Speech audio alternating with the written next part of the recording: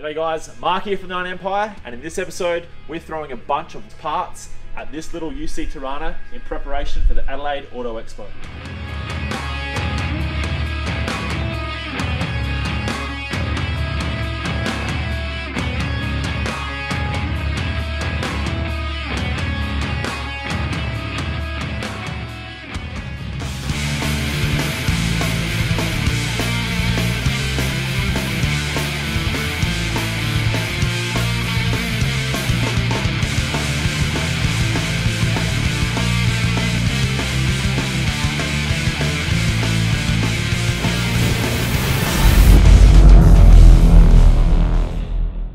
Alright guys, so we got the little Torana in the shed, ready to go. We got a heap of stuff here from Raceworks. We're going to pretty this thing up, ready to go for this week's Auto Expo at Adelaide.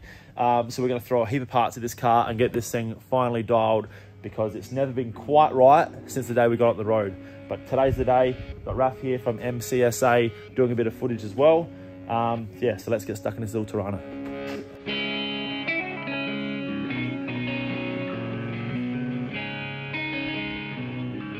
So one of the things I want to do to this car that I've been needing to do since day one really is change the carby. It's got a big old 750 spread bore thing on it, and it's got the biggest flat spot in the world. We couldn't get it right. Realistically, it's over carbied. So we've got a brand new quick fuel 650 VAC secondary carby to go on, and also a bunch new radiator fittings, throttle assembly, air breathers, overflow cans, that sort of stuff. So yeah, we're going to get stuck into this and hopefully get this thing looking and running better than it ever has before.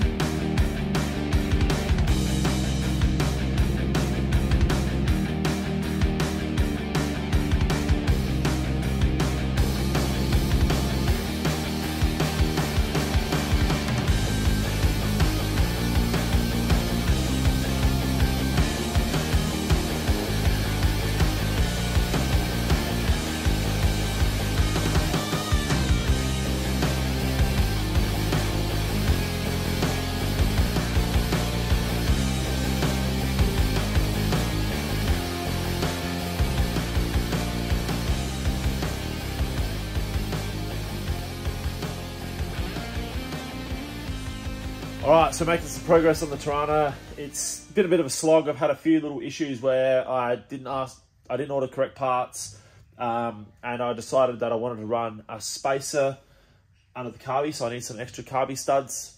I need to get some longer carby studs. So that's come off again. But yeah, overall, a lot of stuff's happening. I finally got an overflow bottle for the radiator, where I just had like an old water bottle that I found to be rubbish to get us out of trouble. We've got the battery clamp all in place with Optimum battery, a new negative cord, so I'm happy with that, because the other one was a bit of a dodgy one that I made. Wasn't dodgy, but wasn't right. That's all locked in place now. I've got the heat-proof ignition lead covers on so I don't burn through. That was a bit of a tight fit on this. And I was confident that I had the leads away from the headers, but I'm glad I got them on there just to make sure that I don't have any melt-through issues and don't have any arcing. Yeah, it's all coming together. Got the rock cover breathers in place now. So yeah, look, it's looking really good. A few little things left to do, and then this will be ready for the show.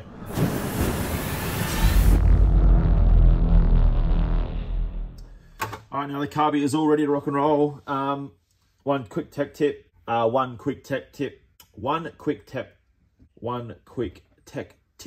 Although I'm not qualified to tell you guys this, when you are using these sorts of aluminium fittings, a lot of fittings nowadays come like this, you want to get one of these. This is a specific aluminium made wrench, so you can do these fittings up without damaging them. If you were to use a normal spanner, like metal spanner on those, it will damage these fittings. So you want to get one of these and make sure that all your fittings stay nice and mint like they look right now. Oh yeah, here we go. One of these studs is a bit dodgy. Well, actually the manifold's a touch dodgy. Oh, but we're in business. Old parts. The new parts are not a problem. The old parts, they're the problem. Lovely.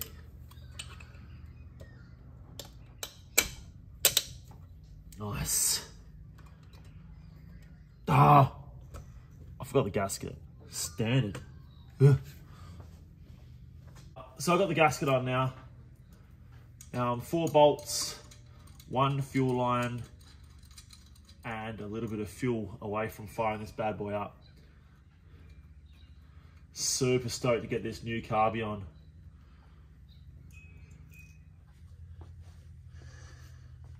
Oh, look how nice this is.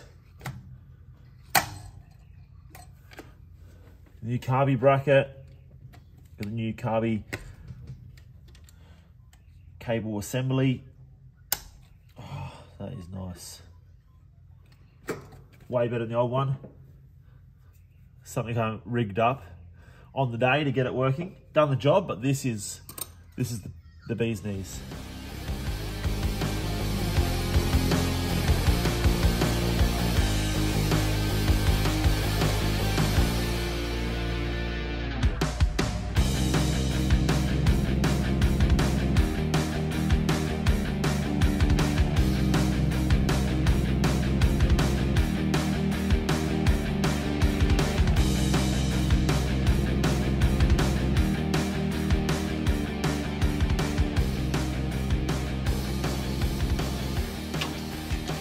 Alright, brand new fan going in. The one that come out of this was just a second handy.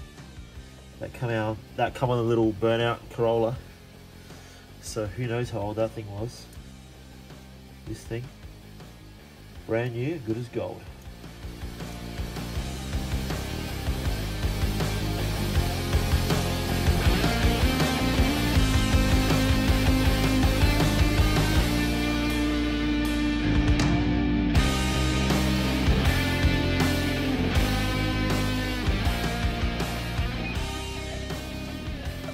Now, one thing I am not going to get done this time round, and it hasn't been done in the past, is the fan.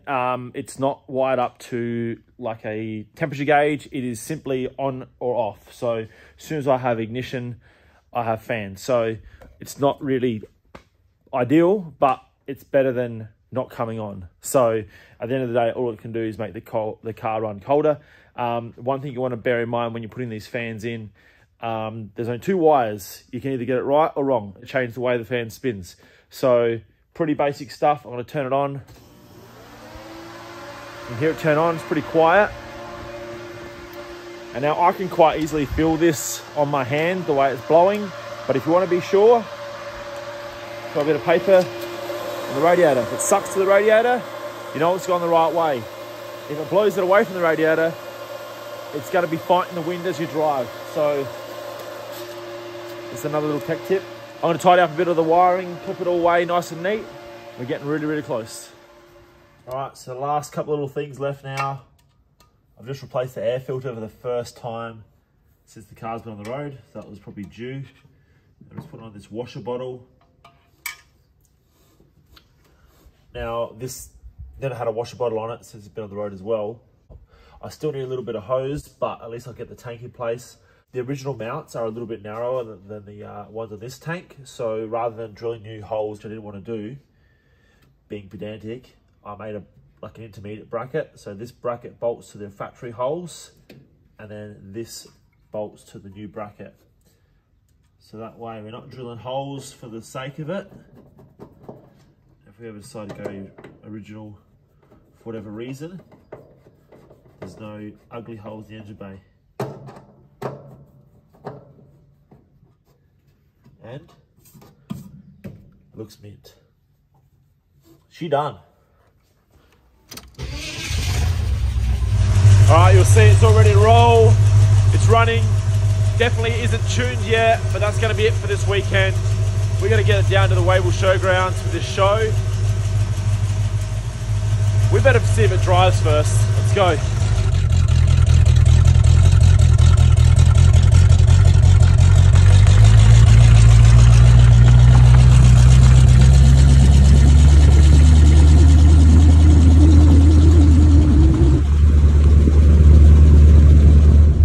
Give this little test drive up and down the road.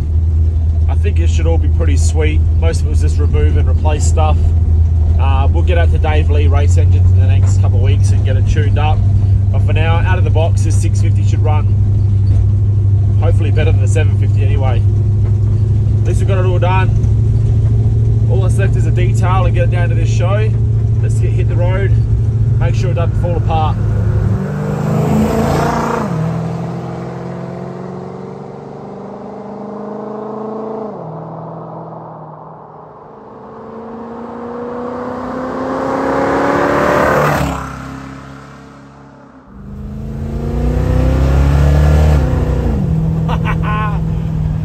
Spins 3 seconds, so good.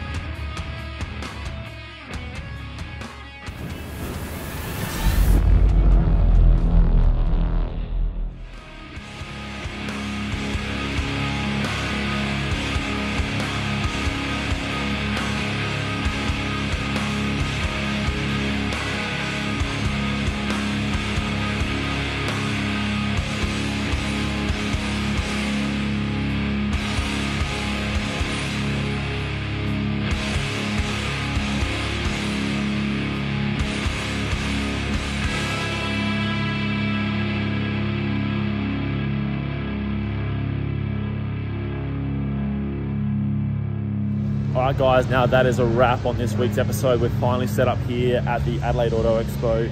Always a massive turnout. Super pumped because this year there is a bunch of new cars that I haven't seen before. So yeah, really keen to get around, have a good look around. Happy with how the stands come out, happy with how the car's looking, drove mint, super happy with that. I have to once again say a massive shout out to the boys at MCSA for doing some filming on the Torana. You have to check out their channel. I'm hoping they're going to get a bit of footage from this event as well. Also, if you're interested in any of the bits and pieces that were used in this car, this build, I'm super stoked with all the quality, absolutely pumped. T.I Performance has an extensive range of all the bits and pieces that I've been using. So follow the link below for any parts that may suit your car and your future build. Now that's going to be it for this time around. Don't forget to like, comment, subscribe, check out the online store, and I will see you all on an upcoming episode of The Iron Empire. Cheers guys.